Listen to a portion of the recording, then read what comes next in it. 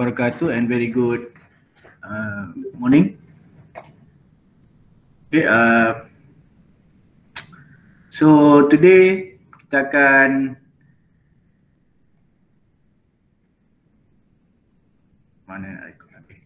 So today kita akan buat presentation on computer aided manufacturing using Solidworks. Right. So semua boleh nampak ke presentation saya? Boleh sir, boleh. Alright, okay, so saya teruskan untuk computer aided manufacturing ni, so saya pakai Solidworks 2020. Jadi untuk Solidworks 2020 ni, first of all, kalau kita pergi ke new ni, go to parts. Kalau yang tak ada lagi, bahagian Solidworks Cam yang ini boleh dapatkannya di, kalau boleh file,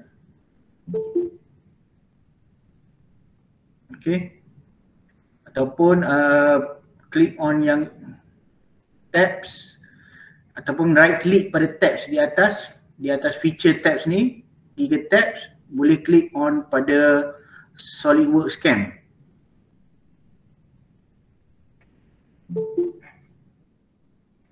Okay, right click pada tabs, click on Solidworks Cam.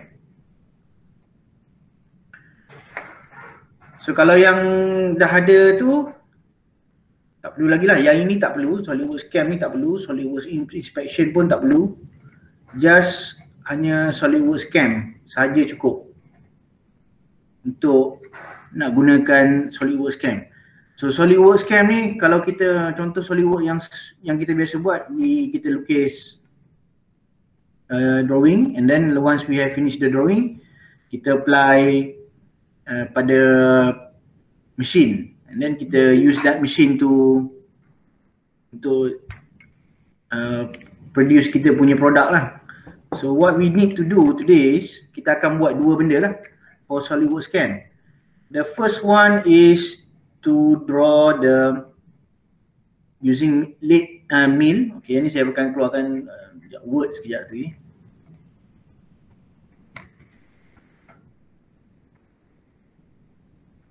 The first one is to use milling,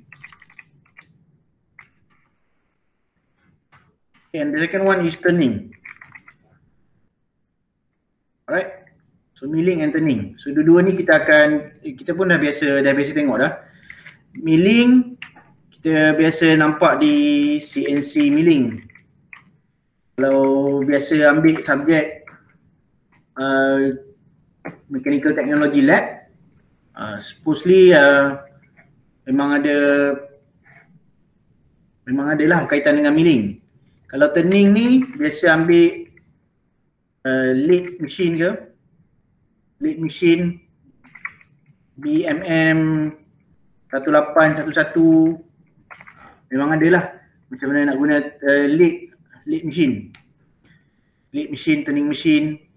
And then these two are the source of kita punya study today lah. Macam mana kita nak gunakan Solidworks untuk belajar dua perkara ni lah.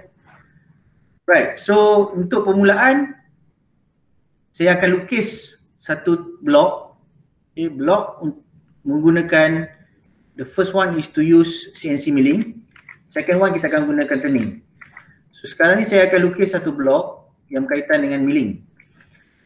So very simple drawing, top plane using a rectangle, probably about a size of between 100 by 200 mm.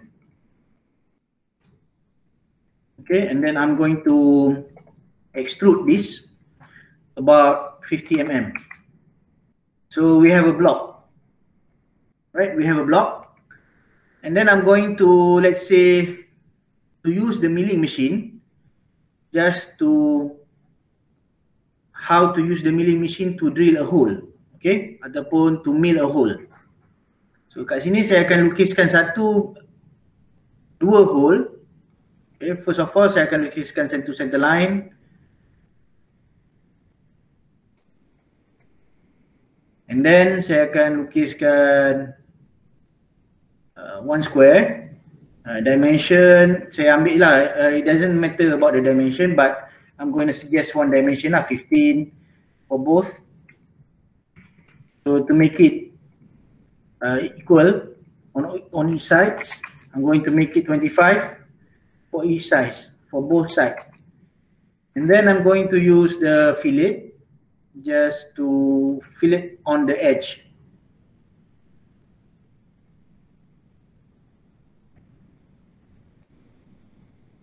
Okay, one fillet here on every edge. I'm going to fillet.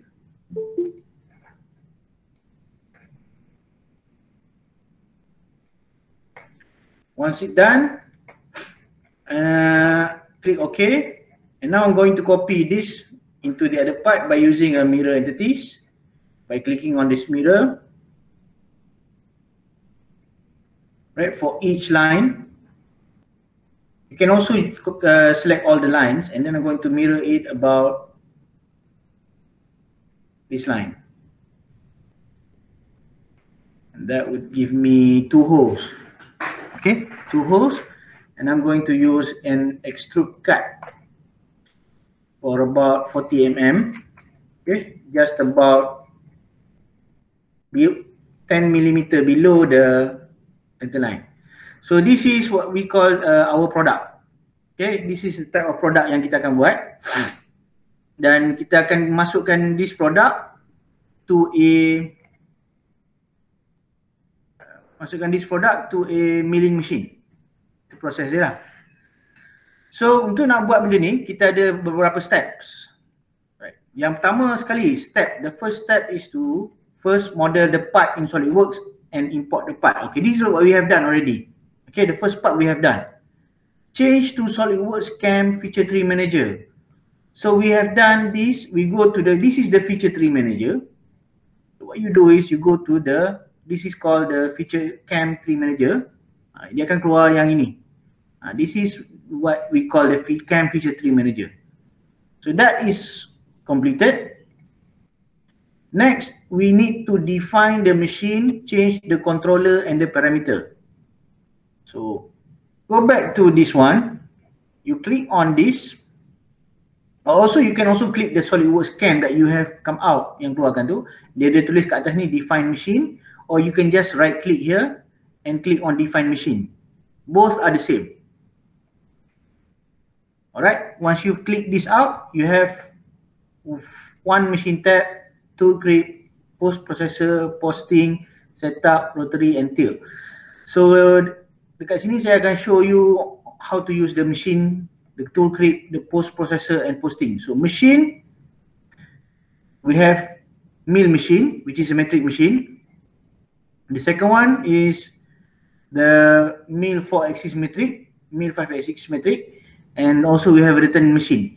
The turning machine ni kita tak guna lagi. We will use it later. So click on select for mill machine.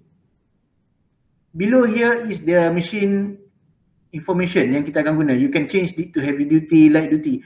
For this being, kita akan guna for medium duty lah. And then we select this. Dia akan change dia punya configuration. Okay, dekat bawah ni, dekat bahagian CAM feature tree ni, dia akan change dia punya configuration. Dekat tool crib, if you click on the tab tool crib, you can find that the available tool cribs already is the tool crib metric. Okay.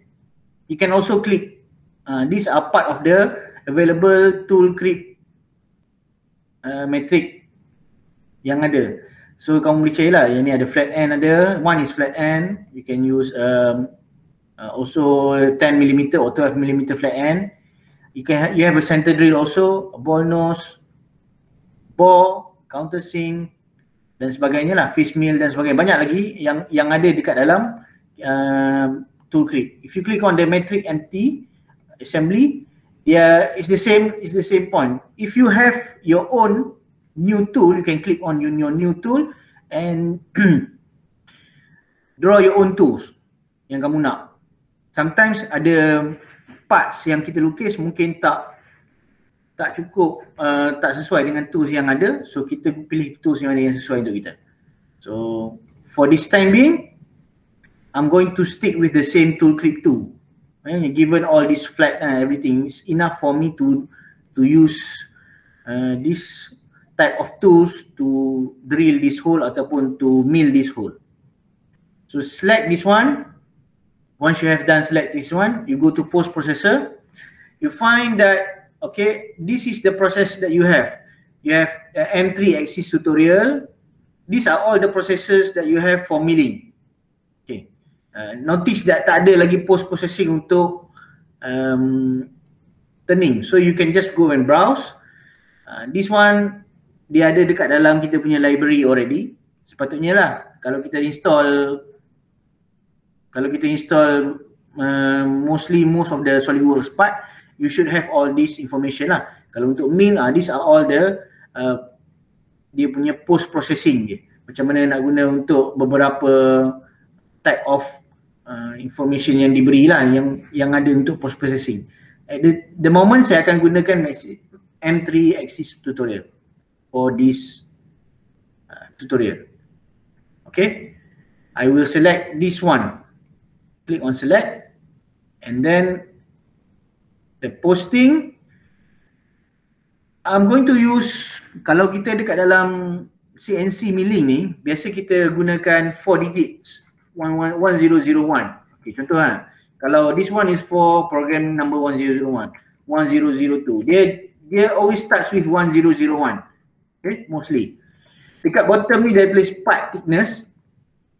So in order for me to make dia punya processing tu faster ataupun lagi cepat, I'm going to use 40mm to make it fast. And the 5 axis arc deviation ni saya akan leave behind, saya tak pakai 5 axis, so I'm just going to click OK. So that's enough for my definition of my defined machine. Next, once we have defined the machine, kita akan kena define the stop. What is the stop? The stop is this one. If you click on the stop, dia akan changing dia punya warna lah.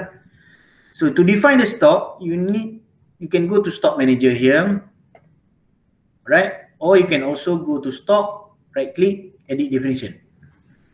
So the stop at the moment we have is a 6061 alloy, aluminum alloy. Now there aren't many aluminum alloys available in this library, so I'm going to stick with 304L. Jadi yang mungkin much harder alloy lah. Kalau kamu if you search on the library, you can find this. The origin of the coordinate system, you click on origin, so maintain origin dekat sini. And then stock size is 200 in length, X direction. In Y direction you have 50 height. Z direction is 100. So for bounding box offset, this one is called, kalau kita gunakan dia sebagai tolerance, change it. So if you click on uniform X, you click on this one, you change it to 1 mm. Just to make sure that you don't cut. Okay, you don't cut precise. Sepatutnya kalau macam mana-mana mesin pun kita kena leave behind at least plus minus 1 mm lah. Just to leave it behind before something that we don't want. Before we use rough surface, before we apply fine surface, we have to set at least 1 mm for rough surface. So we click on OK, and that's already defined for kita punya define stop. Finish all these four, we go straight to the machine feature AFR and IFR. Saya lupa dah masuk AFR dan IFR ni apa. Tapi the machine features that they are talking about is this one.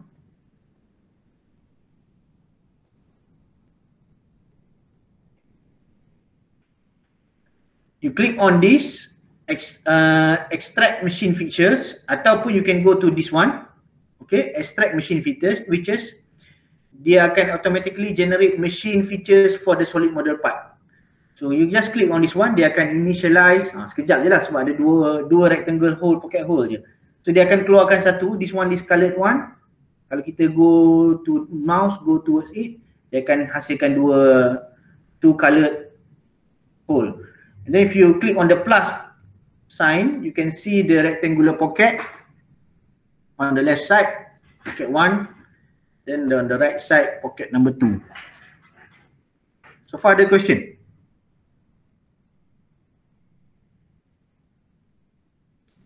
Dari sini memang ada yang tanya, daripada sini boleh generate G-code, M-code tak sir? Okay, memang itu tujuan utama kita lah. Kalau tengok dekat bahagian simulate toolpath, post processing, ini akan generate G-code, M-code lah. Ada lagi soalan?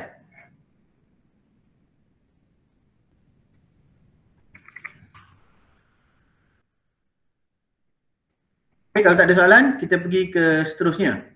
So kita dah create dia punya machine features. Once we have created this machine features, dia akan keluar which part you want to mill. So next step is to generate operation plan. Di bawah generate operation plan, you go to mill part setup sini, ataupun you go to up here pun ada juga generate operation plan. You click on generate operation plan. Ataupun mill part setup, right click, you can click generate operation plan. Go back to this one, you click on this one, generate operation plan. Same thing lah. Okay, this one boleh and this one. So once you have done generating operation plan, dia akan pergi ke another feature tree manager yang dekat sini, dia akan keluar. Okay, this is all the yang dia akan buat lah. First of all, untuk rough mill kat sini, you click this one, dia akan keluar rectangular pocket, right? Dia akan keluar rectangular pocket. The second one, rough mill 2, dia akan keluar rectangular pocket. The final one, dia nak buat rectangular pocket. So you can click on this one, right click. You go to display ke, okay, click on content area, you can check dia punya content, where are the areas you want to contain. If you want to change the definition, you just click on the definition and you find that this is the tool that you are going to use untuk buat ni. It's kind of big, okay, so you can change dia punya tools dia ni. Go to ball nose kalau kamu nak change dia punya ball nose. Go to hog nose, same thing as ball nose. Okay, I'm going to use flat end. I'm going to change the diameter to 15.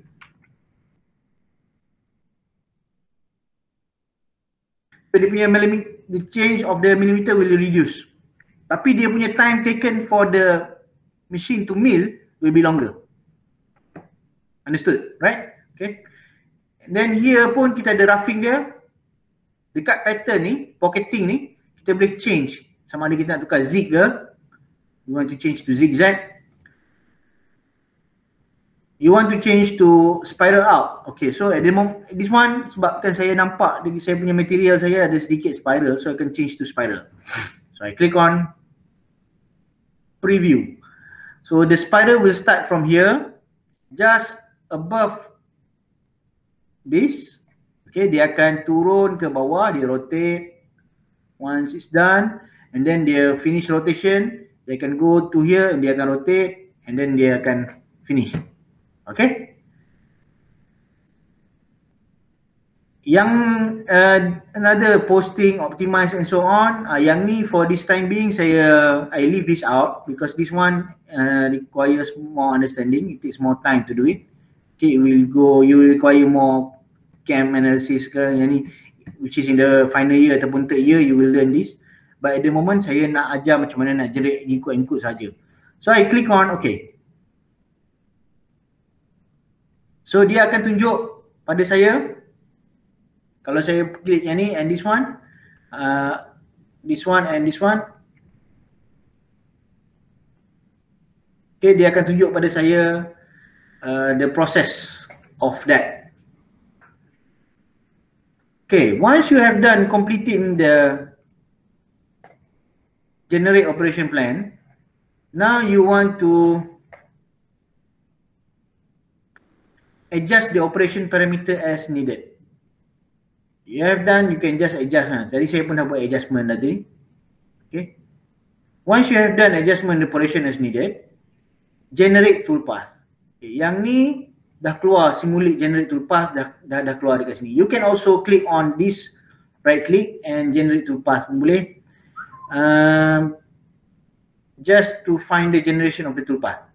Sebab tadi kita ada change kita punya ni, this is the generation of the toolpath. Once you have completed the generate toolpath, you can now simulate the toolpath. Okay. So dekat sini pun kamu boleh klik juga simulate toolpath, or you can also go here and right click simulate toolpath. So dia akan keluar satu box. Okay. Below this display option, you can set the difference. So kita punya box asal kita macam ni. Right. And then we're going to generate the toolpath. I'm going to use at least about this speed fast, and then you go to the navigation and you click on run, and dia akan tunjuk kamu lah macam mana dia punya. Saya guna spiral tadi kan, saya ni they show you how to use spiral. Okay. So if you want to click this to make this faster, you can just click on speed, change the speed to fast. Right? Okay. So far semua okay. Not bad lah, tak ada masalah, senang saja.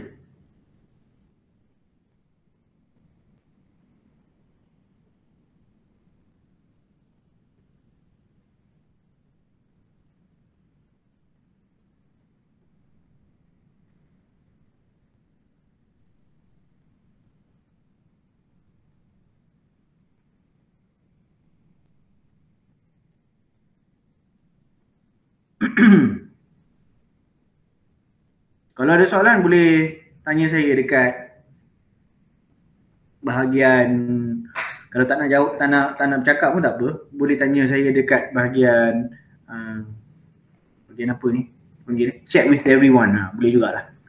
Nak tanya soalan tulis. Kalau tak ada soalan, ini sahaja, inilah dia punya step yang diperlukan saja. Tak perlu not that many.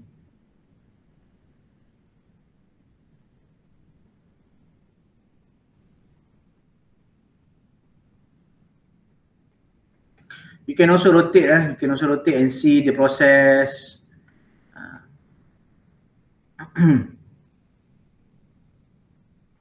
So mula roughing, once you have finished the roughing, dia akan clearkan all the roughing surface, and then you go to rough fine. This is the rough fine surface. Nampak ada sedikit tinggal sikit. That's what happens when you use different types of tools lah. Okay. Okay, faham guys tu? Alright, so in the end yang kita punya target kita adalah untuk ada correct, ada toolpath correct. Of course lah, tak correct kan? No kan? So you go back, you adjust the toolpath, adjust the operation parameters. Go back to here, pergi balik dekat rough surface tadi, edit definition, change the tools, make it 20 mm, change it back, right? And then the roughing, change it to zigzag supaya dia consume everything. Okay, now once you have done that, click on OK. Okay, and you go back to simulate the toolpath. Right? Once you have done and then you generate the toolpath first before you simulate. You go here, you generate the toolpath. Okay, once you have done generating the toolpath, you find the toolpath already, and then you go to simulate the toolpath. Right. Okay, kali ni sebab kita dah tahu dah, so I'm going to go faster. Now here is generating toolpath. Now kita said, okay, now we look at it and we are satisfied, right? We are satisfied with the tool yang kita guna, and all the holes are cut nicely, thoroughly. Tak ada something left behind. So we are happy with this. Yes, we are happy with it. Now we can go to the post-processing, which is this one. Once you are happy with it, you click on, okay, let's say for this one, I haven't saved it yet. So I click on part 3, let's say this tutorial, tutorial 1, mail. Click save at my desktop.